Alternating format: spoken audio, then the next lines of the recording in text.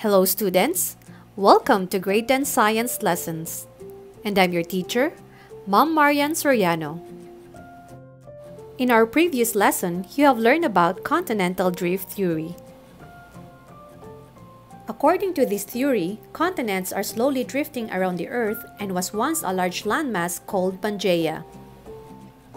This supercontinent Pangaea was divided into two supercontinents named Laurasia and Gondwanaland. Pieces of Laurasia drifted to the north, while pieces of Gondwanaland drifted to the south,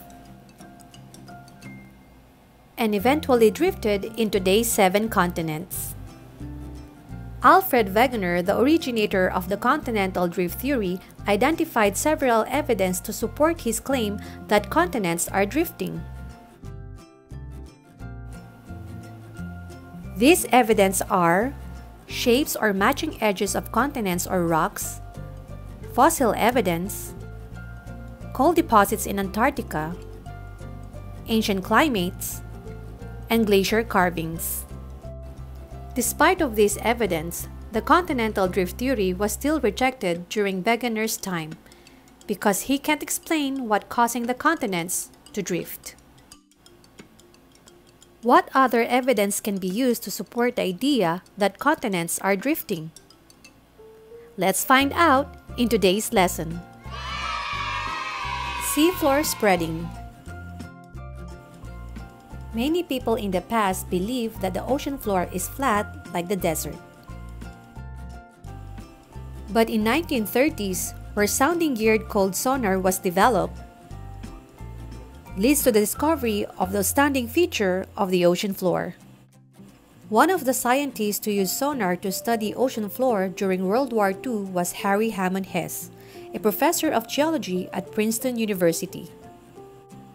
Harry Hess and his team carefully examined maps of the mid-ocean ridge system. Then Hess began to think about the ocean floor in relation to the problem of the Continental Drift Theory. That leads him to the idea of seafloor spreading. According to the seafloor spreading theory, hot, less dense material below the Earth's crust rises towards the mid-ocean ridge.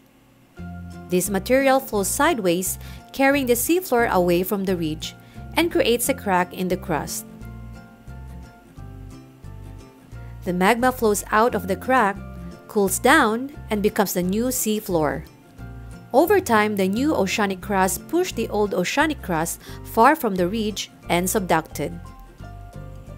The idea of seafloor spreading is supported by this evidence. Scientists find out that youngest rocks are found near the ridge, while oldest rocks are found far from the ridge. This provides evidence that seafloor spreading and new crust is being created at the ridge. Since there's spreading happening at the ridge, the sediments near the ridge are thinner and progressively thickens as you move away.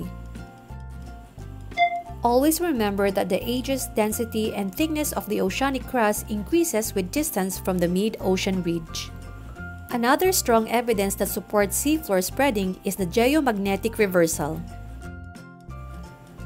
Basalt, the once molten rock that makes up most new oceanic crust, is a fairly magnetic substance. Scientists began using magnetometers to measure the magnetism of the ocean floor in the 1950s.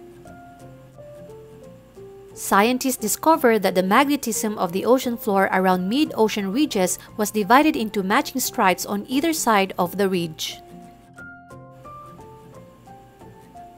The specific magnetism of basalt rock is determined by the Earth's magnetic field when the magma is cooling.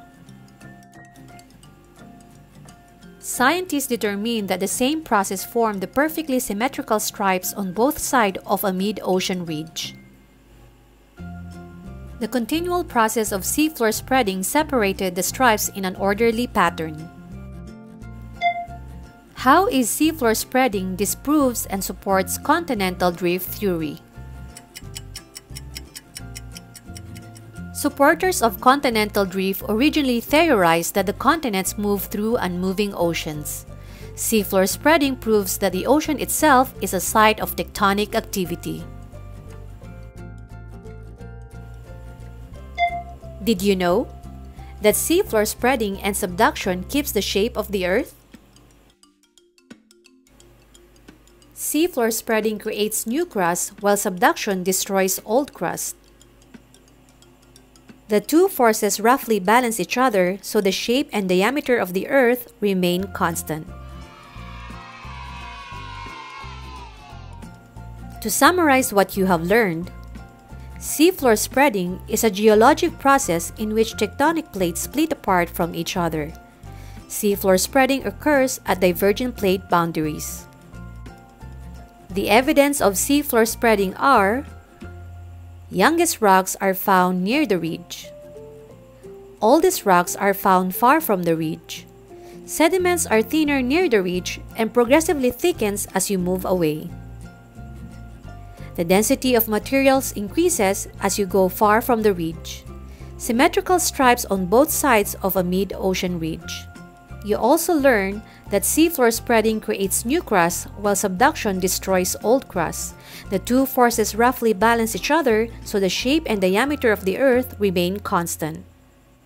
I hope you learned and enjoyed our lesson. This is Ma'am Marian Soriano. See you in our next lesson.